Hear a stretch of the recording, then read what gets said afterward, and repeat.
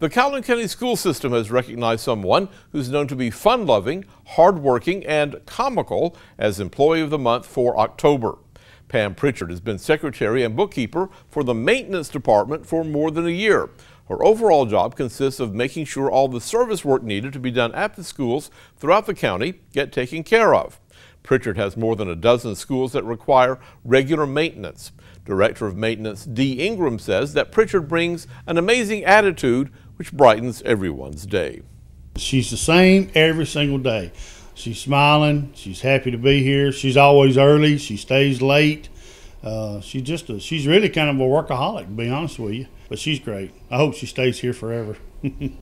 Pritchard says that with all the issues she faces on a day-to-day basis, keeping a positive attitude is the only option because it's all about the students.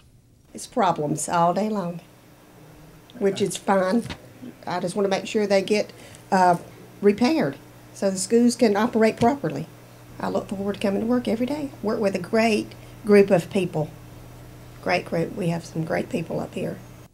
Pritchard says she was honored and surprised to receive this award, which was presented by Mike Almerode with the Calhoun County Schools and Jonathan Shaddis from America's First Federal Credit Union.